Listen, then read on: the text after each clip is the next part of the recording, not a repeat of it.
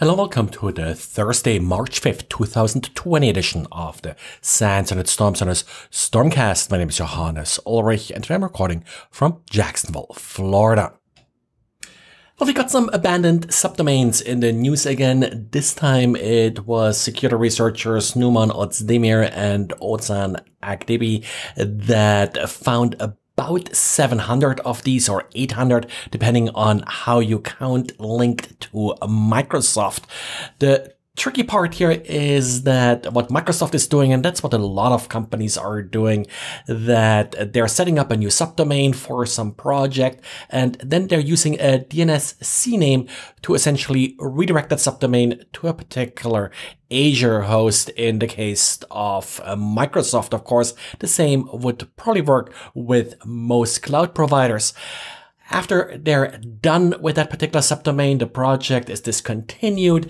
They are removing the website, but the DNS entry remains. So what can happen now is that someone is coming in, is setting up a website on that particular cloud provider with the same name that the original company, like here Microsoft, choose for the site. Since the CNAME lookup still exists in Microsoft's DNS, visitors are now redirected, for example, for something like identityhelp.microsoft.com or mybrowser.microsoft.com to the attacker's website.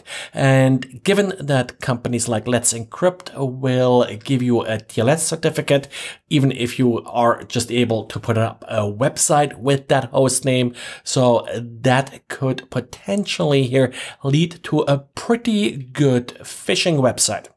So what these researchers did was essentially write a script to look for abandoned websites, abandoned subdomains.microsoft.com. Then next they looked up, hey, is there a CNAME that points to some kind of Azure host name? And then they sort of try to take over a couple of these abandoned host names as a proof of concept. Now, they report this to Microsoft. Microsoft, I don't think, has taken action yet. Microsoft does not consider this really sort of a security problem. Not sure I agree here, but I don't exactly know Microsoft's reasoning for this. So we'll see how this all works out. It's, of course, very difficult for a large company like Microsoft to track all of these thousands of subdomains they're probably creating for various projects. One sort of quick fix that may solve at least the TLS problem would be one of those CAA records that I talked about yesterday, where Microsoft says, hey, if you have a Microsoft.com domain, you have to get a TLS certificate from Microsoft's certificate authority. Doesn't actually look like Microsoft has a CAA record set up for Microsoft.com. Again, given the size of the company, they probably want to remain flexible and be able to pull certificates from different certificate authorities.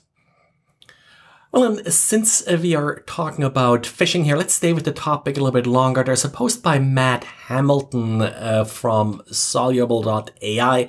Well, and he's sort of rediscovering here a probably 10-plus-year-old attack, calling it a zero-day, and that's homoglyphs. Homoglyphs essentially refers to having letters in different languages that look alike, and it has been a sort of an ongoing issue that someone can register a domain name using a foreign character that impersonates a domain name with the respective normal Latin character or ASCII character. Now, like I said, it has been an old issue and has actually sort of been fixed for the most part. Most of these domain names will not be displayed by browsers, and I took a couple that they here discovered and that sort of looked interesting, like they sort of had a chase.com lookalike, and no browser that I tried out did actually display it as a foreign character. Browsers have gotten really picky when it comes to domain names with sort of mixed language. They will not display the foreign character in this case, and instead will actually display Punycode, which looks totally different. It's actually something that we keep covering, keep running into in our Defending Web Application class. So not really big news, but if you see the article, don't worry about it. Not much really that you need or can do about this particular problem. And yesterday I mentioned coronavirus and the possibility of phishing and such. Via Twitter, Jake did report an interesting fish. Has been taken down by now.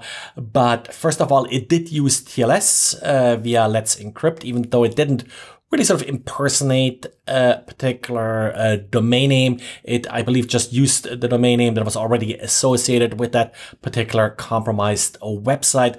But I found, at least according to the screenshot that Jake posted, the site looked quite nicely done, sort of promised information about the coronavirus outbreak. So a lot of people these days, of course, are looking for information. And with that, if they are sending you an email promising some PDF or whatever to download, and then they're asking for your email credential in this case to allow you to download the PDF. And also a number of tech companies that offer remote meeting solutions like Cisco with WebEx and Microsoft Teams and others have offered pretty generous sort of free trial offers, I believe up to 6 months and such, in light of the coronavirus, to make it easier for companies to sort of get started quickly with a remote working. So you don't need to fill out purchase orders and such first, but you can just get started and essentially worry later about whether or not you want to continue that service. Well, that's it for today. Thanks again for listening, and talk to you again tomorrow. Bye.